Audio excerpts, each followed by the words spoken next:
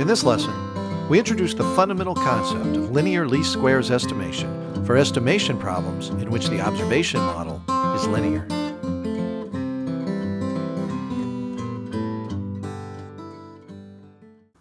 Well, for a linear observation model, the m-element observation vector y is related to the unknown n-element parameter vector x by the multiplication with an m by n observation matrix H. Now, for our study, we'll assume that the number of observations is greater than or equal to the number of parameters, and we'll assume that the observation matrix is full rank. That is, the rank of the observation matrix will be equal to the number of unknown parameters. As an example, suppose that the observation matrix is 3 by 2 so that the observation has 3 elements and the parameter has 2. The observation space, then, might be represented as the standard three-dimensional space where the first column of the observation matrix is the vector 4, 3, 0, as shown here, and the second column, negative 2, 3, 0, is shown here. Now, in the absence of observation uncertainty or noise, the observed vector should be somewhere in the two-dimensional space that is spanned by these two columns of the observation vector. If, for example, the parameter vector has the values 1, 0, then the noise-free observation would be as shown here.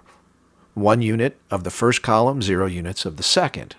And we'd estimate the parameter correctly because it would result in a perfect prediction of the observation. Likewise, if the observation is as shown here, we'd estimate the parameter vector as 0, 1. And if the observation is here, we'd estimate the parameter vector as 1, 1. 1 unit of the first column, 1 unit of the second column. Now, provided the observation is somewhere in the range for the matrix H, we can find an estimate for the parameter vector that perfectly predicts or perfectly matches the observation. If, however, measurement uncertainty causes the observation vector to deviate from the range for the observation matrix, or if we have a poorly modeled problem, then we won't be able to get a perfect fit between the parameter and the model. A natural approach to this situation might be to find the point in the measurement range that is closest to the observation. To do that, we could project the observation onto the observation range as shown here, and then determine the parameter values that correspond to the point as it projects onto the measurement range. In this case, that would be 0 units of the first column and negative 1 unit of the second column. So our estimate would be 0 and negative 1. This general idea results in an error vector that is orthogonal to the range space for the observation matrix. That is, our estimate of where we think the observation would have been, and the actual observation has an error associated with it, and that will always be orthogonal to the range of the observation matrix. Now, this general idea is often referred to as the orthogonality principle for linear least squares estimation.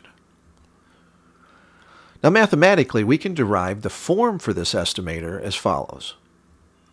First, we'll define the linear least squares estimator as the solution to the least squares optimization for the linear observation model. Then, because the optimization function is convex, we can find the minimum by setting the gradient to 0, where the squared error is the norm squared of the difference between the observation and the prediction for a particular parameter vector.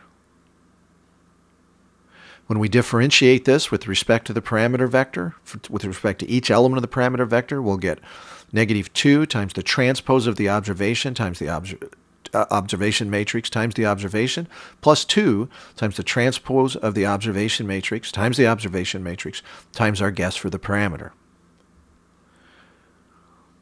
Now, if we set this equal to 0, this specifies that the linear least squares estimate of is the solution to this system of equations, which, when H is full rank, can be written as H transpose H inverse times H transpose times the observation. And that would be our linear least squares estimate of the parameter vector x from an observation y.